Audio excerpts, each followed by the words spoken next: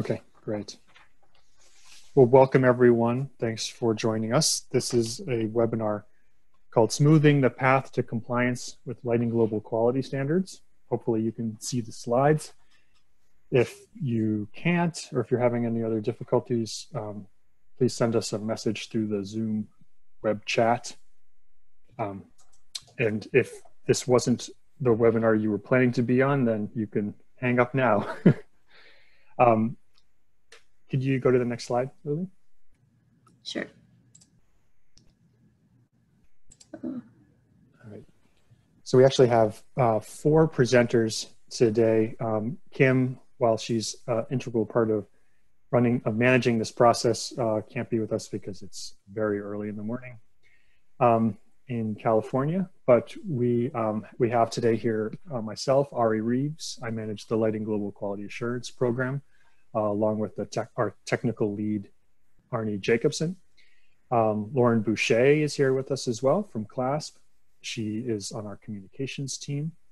Ana Luisa or Luli Sosa from CLASP is also here as a presenter, and Riley McDonald from CLASP. Luli, Riley, and Kim together manage what we call the pipeline, which is the process of quality verifying products and maintaining those products over the course of their verification lifetime. Before we go on to the next slide, I wanted to just give you guys a very brief thumbnail sketch of the process that products take to get quality verified. That'll provide a little bit of context for the subject at hand today. So the companies come to our team, the quality assurance team, when they have a product that they want to have us verify. When there are lots of reasons why companies come to us to get their products verified to the quality standards, to the Lighting Global Quality Standards. If you want to learn more about the program, why companies bring their products to us and so on, I encourage you to visit the Lighting Global website, which is lightingglobal.org. I won't go into any great detail about the website about the program at this point, because I want to make sure there's plenty of time to discuss compliance with the consumer-facing information requirements. But I did want to say that the process starts with the company coming to us and saying they have a product they want to get verified. They provide some basic information about that product to our team. The team then develops a test plan for that product, and we sign an agreement with the company regarding testing and verification.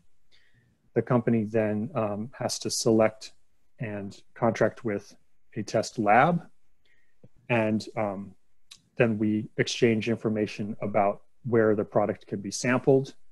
We go out and sample the product. When we sample the product, we're taking products from the company's warehouse, and that is we're taking samples of the product in their packaging as they will be sold, including user manual and warranty card or whatever else is part of that package that's going to be sold to the end consumer.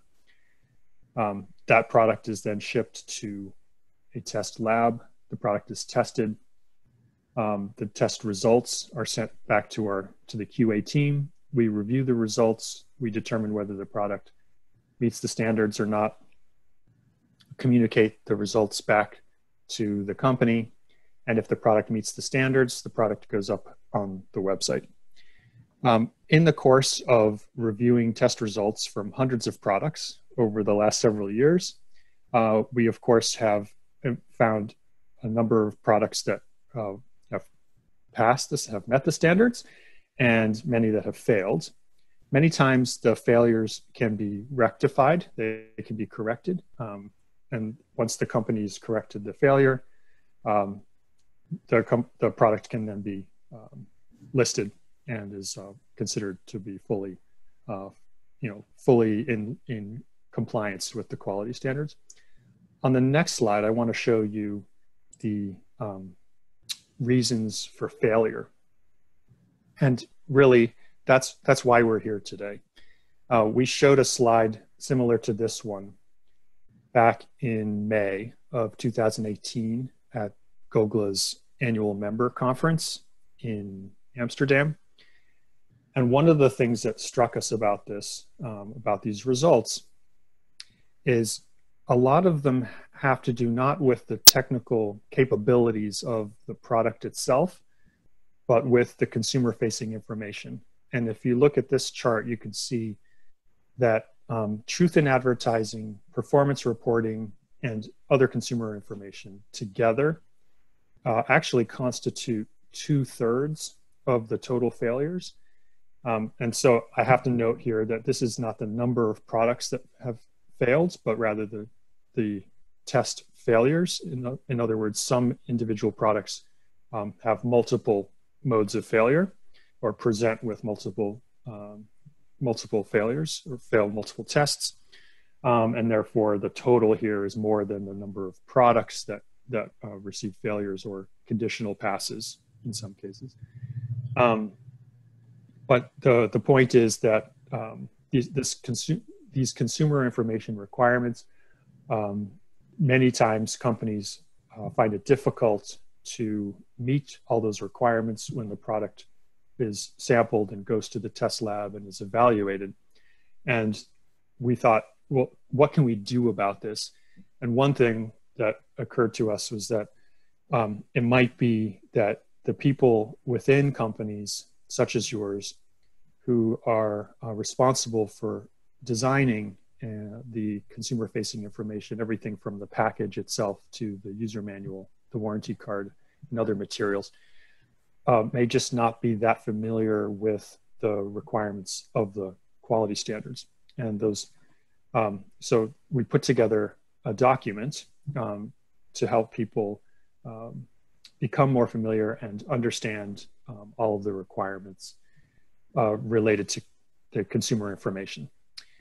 And that's why we're here today for this webinar.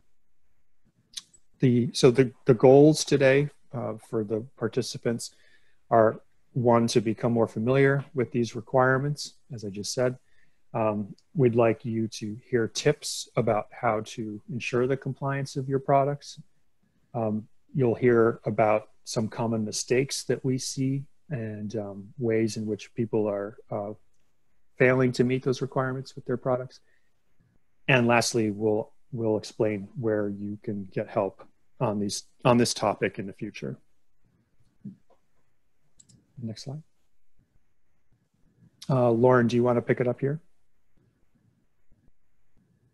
Or no, maybe this is Luli's.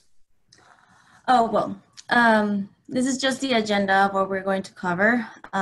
We are describe to you briefly what are the main consequences of failing to meet some of the requirements for truth in advertising, performance reporting, warranty, and other consumer information. We are going to give you a brief introduction to the compliance guide document. Then we're going to do an overview of the 4 aspects of consumer-facing information. And in that overview, we're just going to give you examples of the most common type of issues we see companies having trouble with. And then we're going to open it up for questions and answers. And on the last aspect of this agenda, we're going to kindly request you to submit us feedback on this compliance guide. Because we know that we want this to be a useful tool, and if there are ways that we can improve it, we welcome them. So the consequences of failure, when products really do not fully meet the quality standards due to what we call easily addressable issues, that do not require retesting, is when we give companies, we inform them that the product got a conditional pass.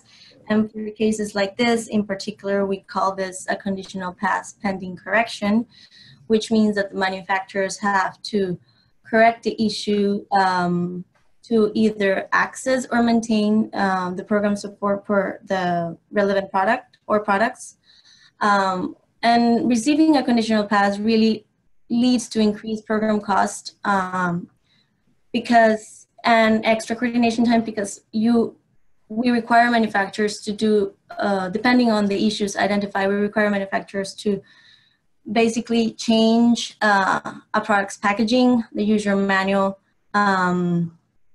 We also need to verify that these changes have been made in order to maintain program support. And then if we do identify that a product committed the same mistake later, for example, after a renewal test, we do require manufacturers to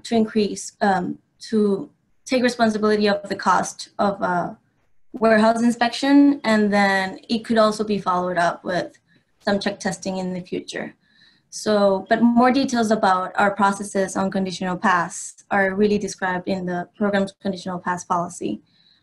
But we really wanted to make you all aware about the negative side of receiving a conditional pass because of the extra time, the costs, and we just want you guys to avoid to go through this process. Great, thank you, Lily. So I'm going to introduce the compliance guide. The Lighting Global Quality Assurance team created this document in late 2018 as a tool for marketing and other professionals to reference early in the quality verification process. So it was designed to be simple, easy to use, and informative. The document is quite short. And all of the sections are aligned to the consumer-facing information requirements of the Lighting Global Quality Standards. This is Lauren that you're hearing from, by the way. This is Lauren, yes. And on the next slide, here's a slide that just shows where you can reference this compliance guide. So on the Lighting Global website, if you look at the top bar, you'll see a resources tab. You can then select the resource type. So we filed this document under two categories, quality standards and policies, and technical notes. So if you select that checkbox, you'll see the image for the quality standards compliance guide pop up on your screen. Next slide. And then looking at the document, like I mentioned, we've divided it into 4 sections that align with all of the consumer-facing information requirements of the standards. Riley is going to present some of the do's and don'ts. I also did want to mention, before we move into the more technical aspects of this webinar, if you have any questions, you can submit them and we will answer them at the end of this webinar. Next slide. Oh, sorry, you can go to the previous slide, Lily. Thanks, Lauren. And before we go into the 4 main components for consumer-facing information, I just wanted to give a brief outline that will provide the basic what it means for each consumer-facing information piece, what resources you can access to better understand each requirement, and then the do's and don'ts and common mistakes for each item. And I also just wanted to say that we highly encourage manufacturers to submit their consumer-facing information materials before they submit a product for sampling. We're happy to review them at any time, and this is the easiest way to avoid a conditional pass. And the do's and don'ts that we're about to include aren't inclusive of all the requirements, but just to give an idea of the most common mistakes. Next slide. So truth in advertising is the first consumer-facing information piece. And this is basically saying that any consumer-facing claims about a product's performance need to be accurate. And that includes whether it's on the packaging, user manual, or anywhere else like online advertising. And you can refer to the quality standards for both SHS kits and Pico PV products for more information on these requirements. So the basic do's and don'ts, we want to make sure that you're advertising the numerical values within 15% of the tested values. So this can be 15% more or 15% less of what was tested. A common mistake we see is that the solar runtime is advertised as, basically we want to make sure that you're including the brightness setting and the runtime type, either full battery or solar for runtime advertisements. So if you don't include these settings, Lighting Global is going to assume that the runtime advertisement is for the solar runtime on the brightest setting. So if this information isn't matching up, then there's going to be an issue with that. Also, please make sure you check the standards to make sure that any claims about water or physical protection match the tested IP level. So for example, if a product is advertising as being waterproof, it means that it needs to meet the IPX7. And this is also another common mistake that we see. So you can refer to the standards and also send this information to the Lighting Global team to check beforehand. Please also make sure not to include any conflicting information on the packaging or user manual or other sales collateral. So sometimes we'll see that the user manual and packaging have the correct numerical information, but the website will have conflicting information. So just make sure that everything is lining up across all advertising platforms. And then another common mistake we see is that the battery's time to full charge advertisement doesn't include efficiency losses. So this advertisement should account for efficiency losses for the solar or battery charging. Next slide. The next piece is performance reporting requirements. So this basically means that you have to report certain key product features and performance metrics on the product's packaging. And you can see below the 3 requirements for Pico solar products and the 1 requirement for solar home system kits. And you can read more information about this on the performance reporting requirements policy. Next slide. So as I outlined in the previous slide, please make sure to include the 3 requirements for Pico PV products and solar home system kits. Do make sure to advertise the solar run time for Pico solar products to include all light points on their highest setting. So this is another common mistake we see. It needs to include even auxiliary light points like a torch. So please make sure that the solar runtime includes all light points on, and this might mean having a solar runtime advertisement, 1 for the main product, and then 2 for the torch or other auxiliary light. So just make sure that these are accounted for in the solar runtime. And then do be sure to include a company name, model number, and or a uniquely identifiable product name. So this just means that if a Lighting Global representative was going to go to the market to try and find a product, they should easily be able to find the product based on the information that's online and be able to differentiate it from other products. And then please don't present the required performance metrics in a different style other than advertisements on the packaging.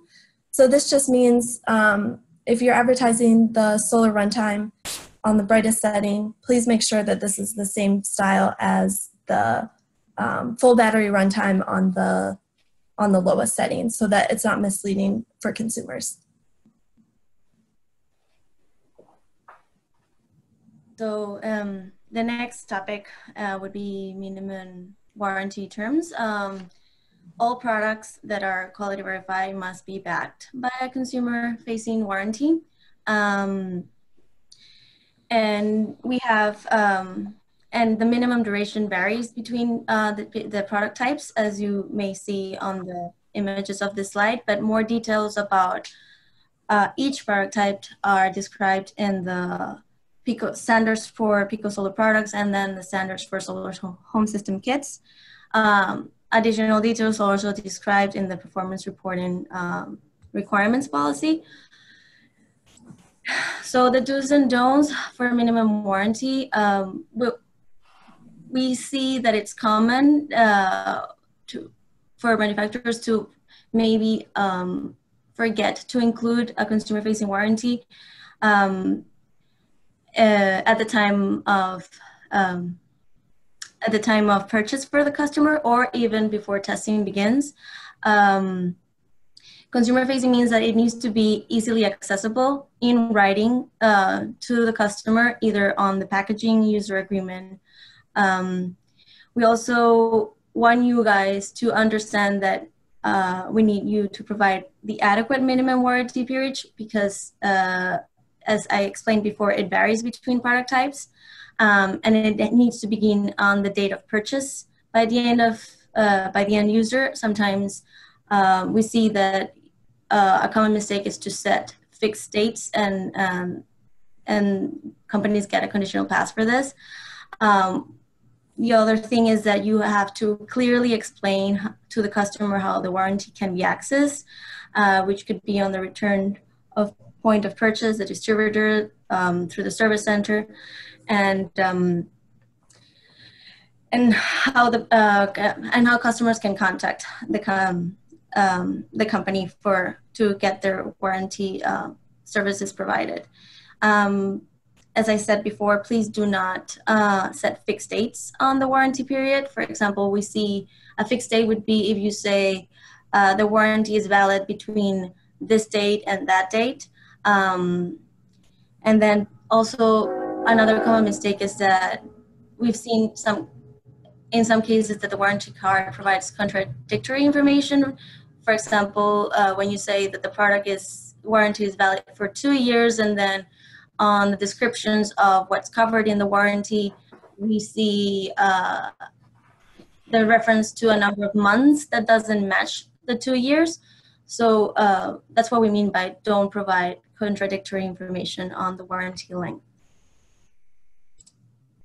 The other topic addressed in the compliance guide is other consumer-facing information requirements. And what we mean by this is this: we have other pieces of information required for a product's packaging or user manual.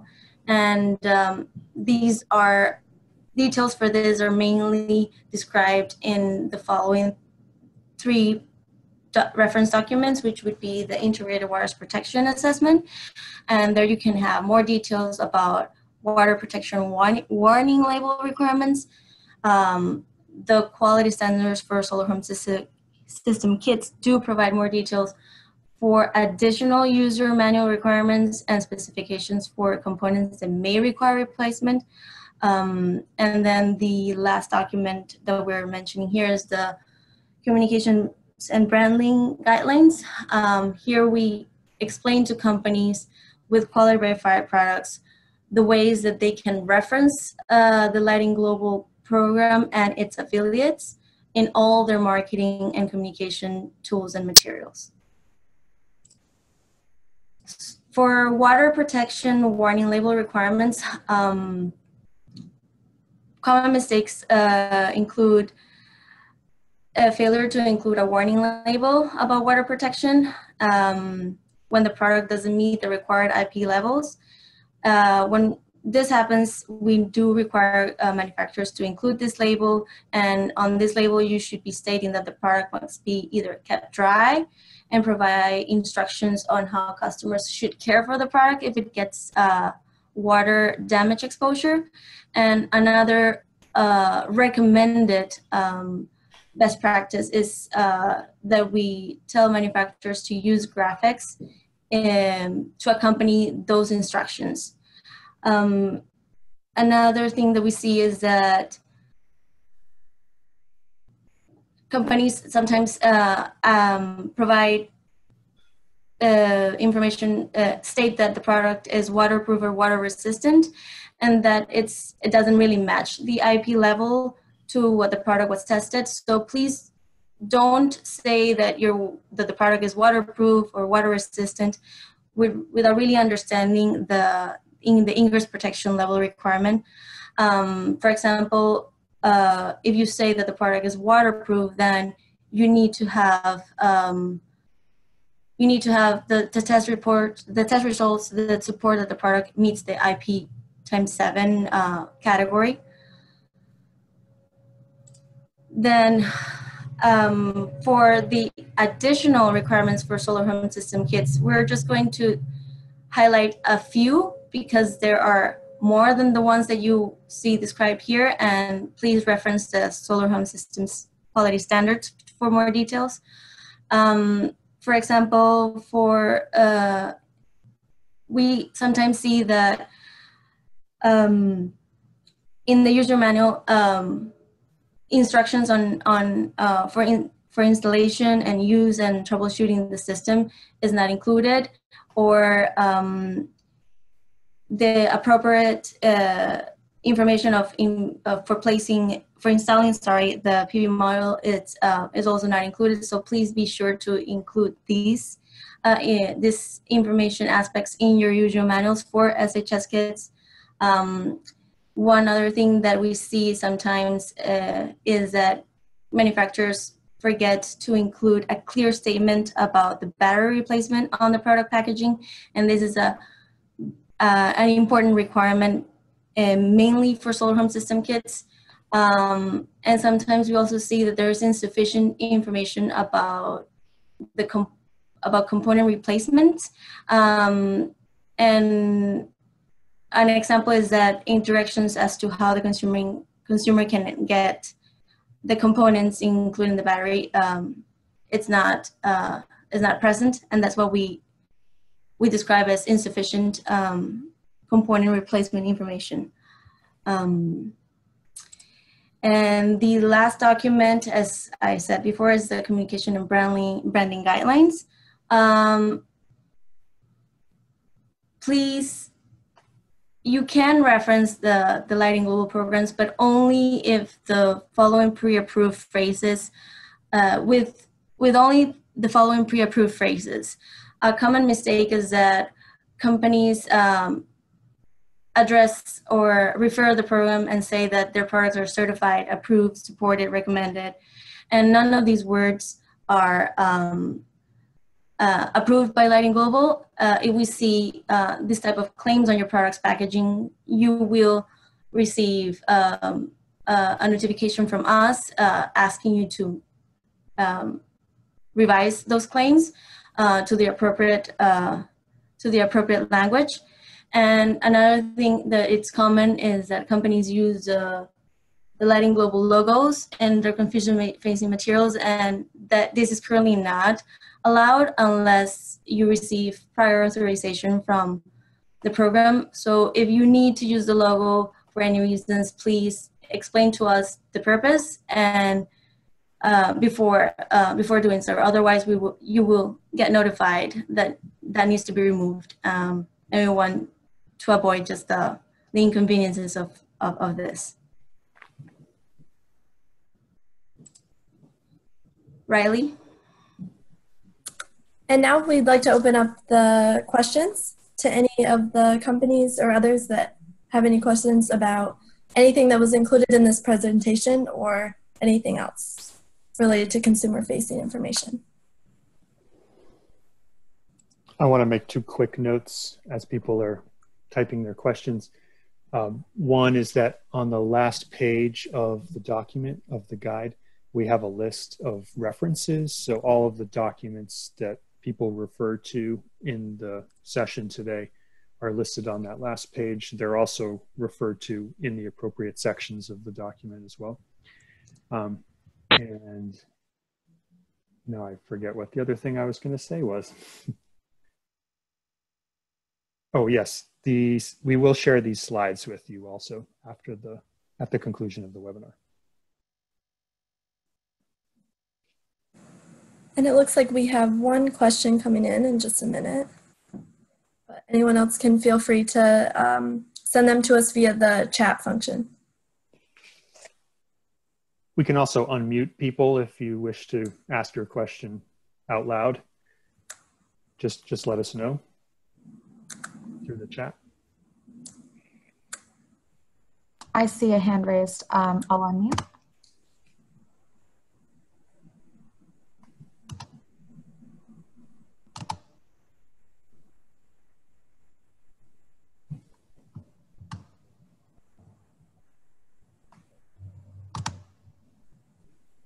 Hello. Hello. Hi, hi. I have one question. If because if I just wanna if we file one of the aspects during the first test, like we may fail the USB overcharge protection during this testing, and we'd like to apply for just test this specific aspect. How many samplings do we need?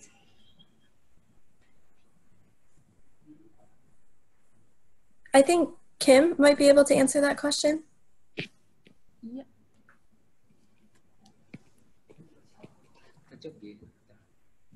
Hello, hi, this is Kim.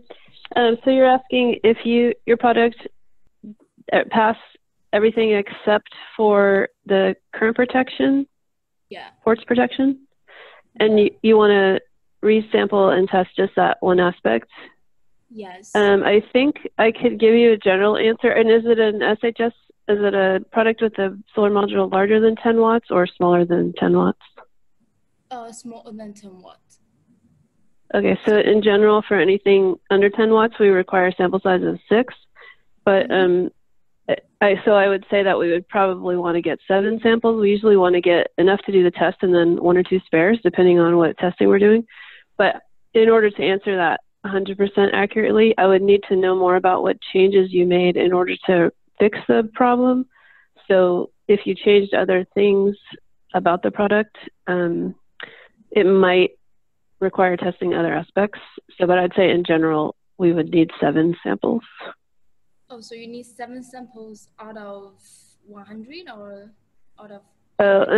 And so the way that we figure out how many total samples or stock we need is, so for a regular QTM test, we take 18 samples out of 500. And so any number less than 18 samples, we use the same proportion.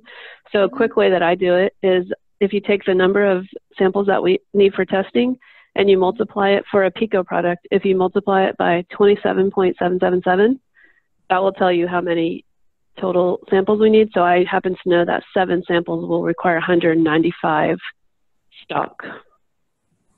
Oh, okay. So you need 7 samples out of 195. And if you want to, what do you mind telling me what product it is? Or if you want to just send me an email after this with the product information, I can confirm that all that for you. Oh, okay. So, so during the second sampling for the retesting, do we still need to offer the package for it, or we just provide the products? Just the product is okay. However, if during the first test, any conditional passes, like all the subjects that we were talking about on this, needed correction, that's a great time to submit the packaging with the corrections. But if everything was okay on the packaging, like no conditional passes, the only thing that didn't pass was the ports, we don't need to resample the packaging. Oh, okay. Cool. Thank you. You're welcome. Maybe this would be a good opportunity for someone to say a few words about how we do confirm that consumer-facing information has been corrected if it's found to be not in compliance with the standards in the initial evaluation. In general, the questioner just asked about how we would handle retesting of a technical aspect of the product itself, but in the case that the issue pertains to the packaging or something else like that, how do we handle that? Sure. This is Kim. I can address that question too. So if your product got a conditional pass, that means we don't need to retest anything. So we don't require that we resample the product or the packaging. But what we do require is that you send us a digital copy of the updates that you made. So for an example, if your packaging did not have the solar runtime on the brightest setting and you needed to add that, you would add that to your packaging, send us a digital copy of that, of the packaging, let us know when you're going to implement that change, and then we'll create an addendum letter. So the cover letter that you first received indicated that the product got a conditional pass. As soon as we get the digital copies of the updated packaging or user manual, we'll write an addendum letter that we'll send you, and that addendum letter will tell the changes that you made and show photos of the updated packaging. And so that addendum letter will indicate your product now meets the Lighting Global quality standards. And then the product can be posted on the website and you'll have full support from Lighting Global. Then the follow-up for that is within 3 months, we require that you send us a photo of the hard copy of the packaging so that now you've had time to print and produce actual packaging with the corrected information on it. And so we require a close-up photo of the hard copy of the packaging showing that whatever language needed to be added or changed. And then a more distant photo of the packaging of 100 of the packages. And the reason that we're requiring that is because we want to know that you actually went from, you know, the idea of the digital packaging or user manual, that you implemented that and actually printed the corrected packaging. And so we'll look at the photo of the corrected packaging, make sure that it meets the Lighting Global quality standards. Then we'll see that you printed a whole bunch and that you're really using those packages now. And at that point, your product is it continues to be on the website and have Lighting Global support. If after 3 months you don't send us the photos of the hard copies of the packaging, the product will lose support. So we give time for you to implement and print the corrections, and we're just checking after a few months to make sure that it really got implemented. And just to reiterate, you can avoid all of this trouble by getting it right the first time. So we encourage people to submit their package designs and other materials very early in the process, even before the product gets sampled for testing, if at all possible. And then we just got a question from Drew. He asked that if we check the website for accuracy of consumer-facing information, and if we also check other marketing and sales collateral, such as social media, poster flyers, and others. So yes, we do check the website for accuracy to make sure that everything is matching up with the test results, and we check any other public-facing information. In terms of posters and flyers, we've actually had companies reach out to us before that were interested in sharing that they are Lighting Global quality verified for some of their products in conferences, and they shared those posters with us, and we helped them make sure that they were aligned with our policies. So yes, we do check the website and other materials publicly available for accuracy, and you can feel free to reach out to us at any time if you're unsure if they match our policies, and we'll help you review them.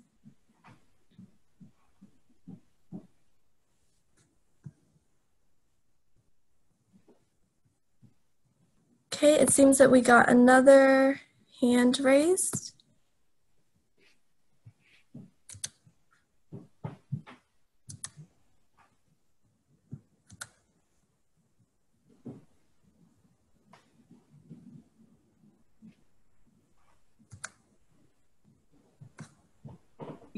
Hello. Hello. Yes. I have one more question. Like, if we test the 5-volt USB port, and if you give it an overload, and then we turn off the whole system, and you need to turn on the whole system again to make everything get back to as it usual. Is that okay for the voltage protection? Hi, this is Kim again. So you're asking for overload protection if when the port's overloaded, it shuts the system off, but that can be corrected by turning the system off and then turning it back on and everything works correctly? Yeah, exactly. Yes, that's okay. That's okay. Okay. Mm-hmm. Yeah, thank you. Thank you. You're welcome.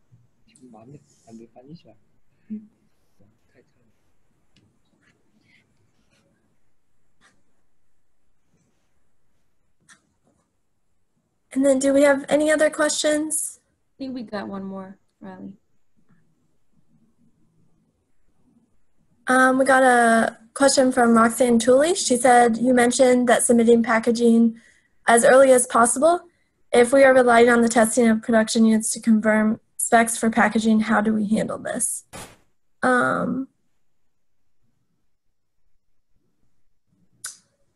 Kim, do you want to answer this question? Sure. Yeah, understood. It's hard to, for the truth in advertising, it would be hard to know for sure the correct numbers if you haven't had your product tested before. Some companies do some internal testing so that they have a pretty good idea. Some companies maybe use a conservative number on the packaging. But again, if you put what you think the product's, how you think the product's going to perform, and it performs 15% less than that in testing, you can always correct it.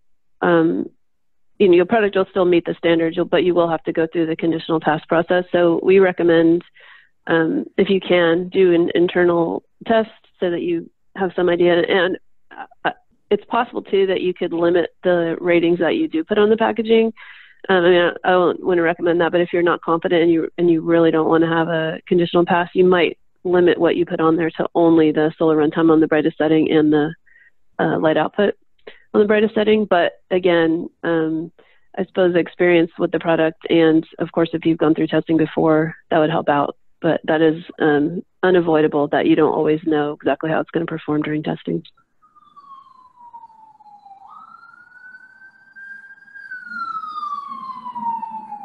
And just to be clear, in case anyone missed this the first time, if your product does receive a conditional pass, then you can immediately start to it gets listed on the website, and you can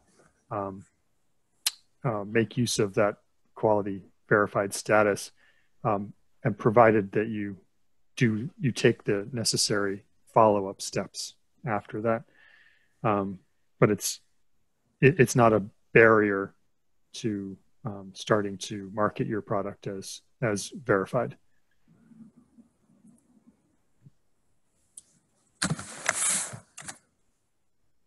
And then we just got another question from Marianne. How long does the initial product testing and verification take?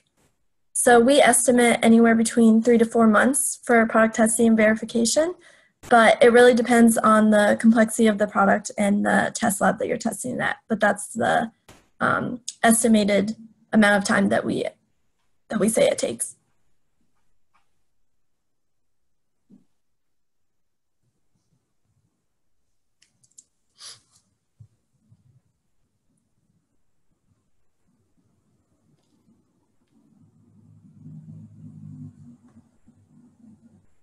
And then any other final questions? We also have some closing comments after the Q&A, so don't hang up. And like we mentioned before, we're always happy to answer any questions that you have about anything, including the consumer-facing information. So always feel free to reach out to us, and we'll provide our email contact at the end of this presentation.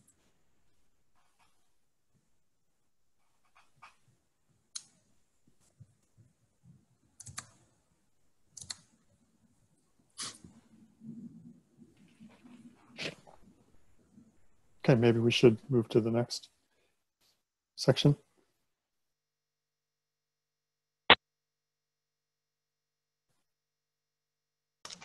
Okay, so lastly, we wanted to provide a few ways that you can keep in touch with us. So following this webinar, we recommend that you review the compliance guide while all this information is fresh in your memory. I've included a link directly to the document. However, you can, again, like I said, go to the Lighting Global website, select the Resources tab, and sort by resource type. Second, after you've reviewed the document, you feel free to submit any feedback or questions to us. Our email is qa@lightingglobal.org. That can be anything regarding the contents, as well as feedback on elements of the document that are confusing. We're constantly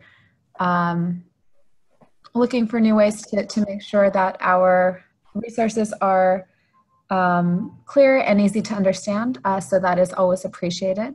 Finally, or step number 3 would be to submit your consumer-facing materials for review. And this can be done, like I said, we're happy to review documents prior to submitting the product for testing. So like Riley mentioned, you can email her at qa@lightingglobal.org with any questions you have prior to submitting the product for testing. And then finally, you can stay in touch with the Lighting Global QA team by subscribing to our newsletter. So if you go to the Lighting Global website, at the bottom of the webpage, there should be a box where you can enter in your contact information and subscribe. You would need to then select that you are interested in receiving news and updates on quality assurance, and that will automatically subscribe you to our listserv.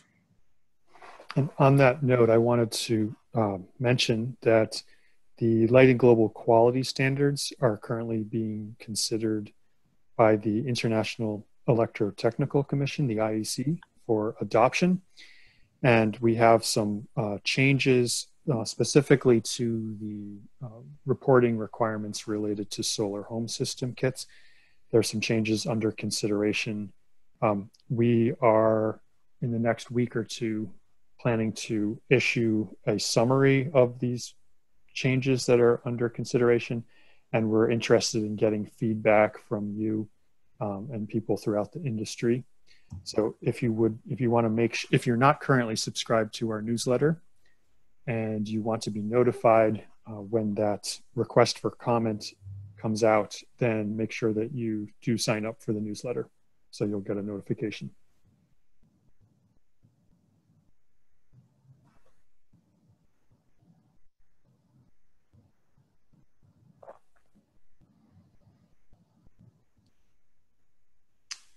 Anything else, Lauren? That's all I have. Okay. Great. Well, thank you everybody for joining us today. We'll follow up with an email shortly with a link to the slide presentation, and it'll contain also the email address at which you can contact us. And we look forward to hearing all of you and hearing from you all, and we appreciate your commitment to quality. Thank you very much. Thank you very much. Thank you. Bye-bye.